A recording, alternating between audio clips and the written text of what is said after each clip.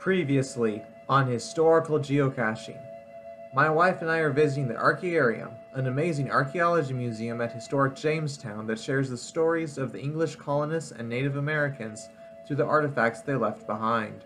Most recently, we've learned about Pocahontas and how her life was not nearly as much a bed of roses as you might have first thought.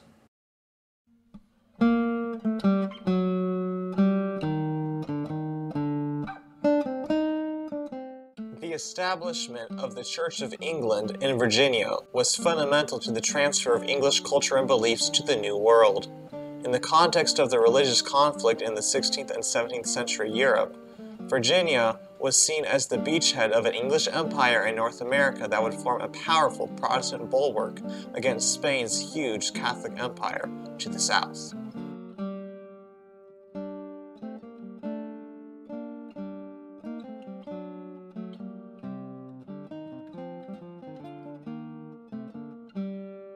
A combination of archaeology, history, and science provides a powerful tool for deciphering mysteries of the past.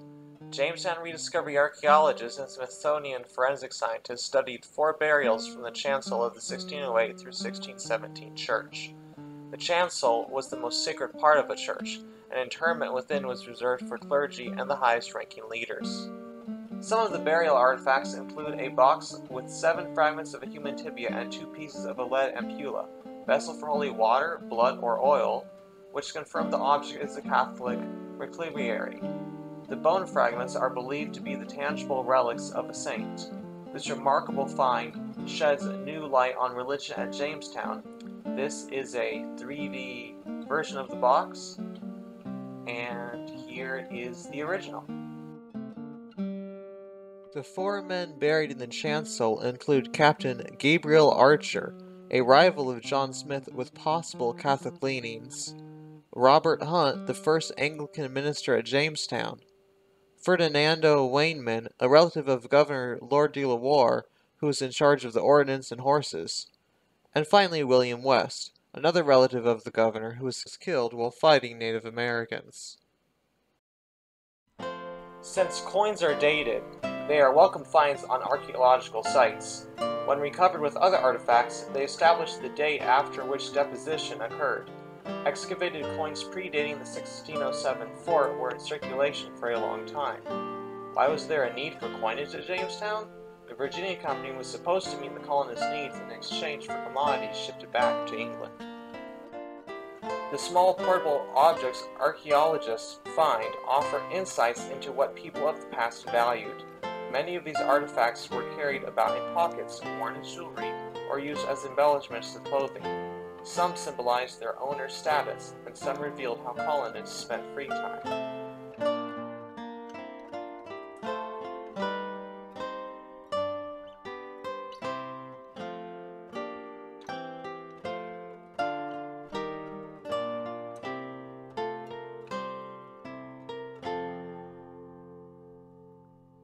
House sites and household goods found in the fort give some indication of what the buildings were like, inside and out. Most of the men appear to have lived in crowded barracks-like conditions. Some of the gentlemen had the privacy of their own dwellings, even though a rudimentary pit house or tent.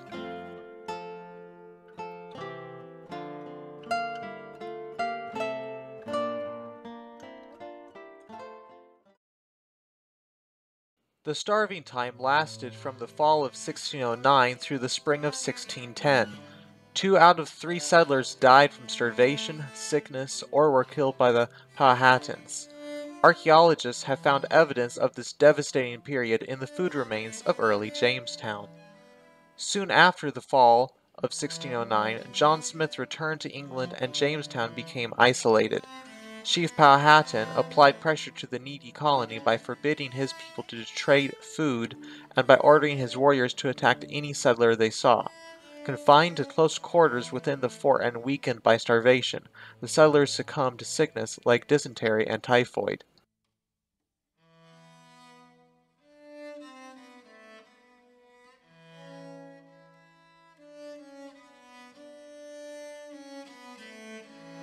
To satisfy cruel hunger, they ate anything they could, including shoe leather.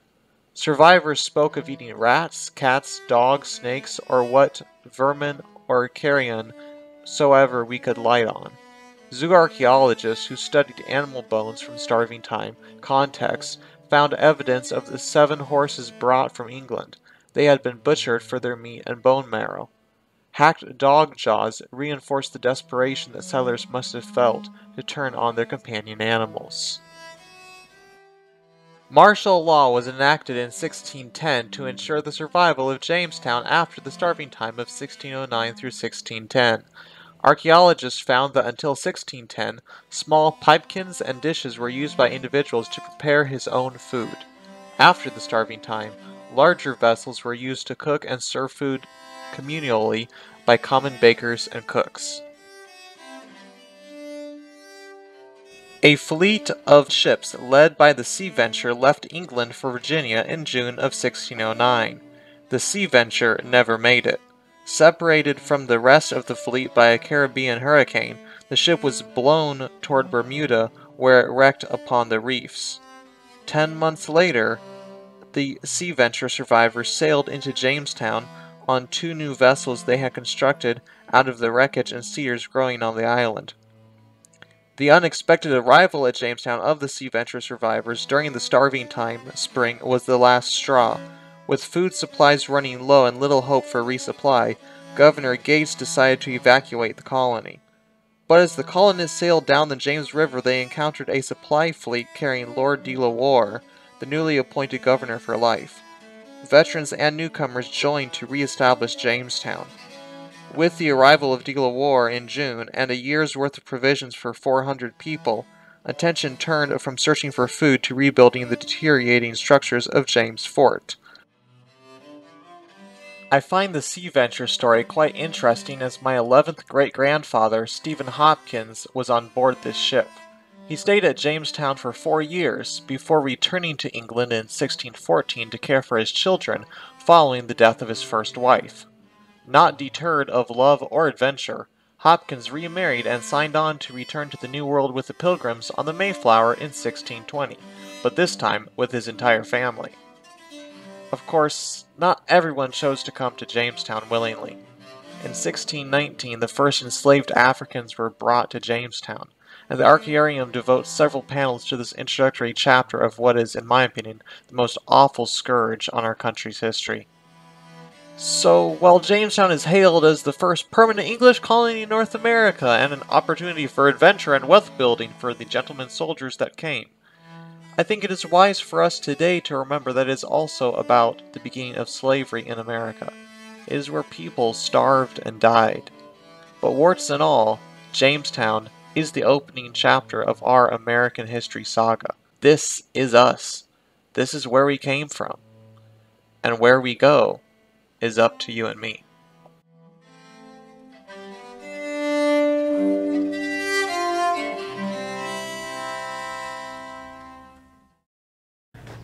Thank you everyone so much for watching this video of my wife and I exploring the Archaearium Archaeology Museum here at Jamestown. Hope you really enjoyed it. If you like this sort of stuff, please consider checking out other videos on this channel. Till next time, this is History Buff T on Photobug signing out. I'm indeed having a blast with the past.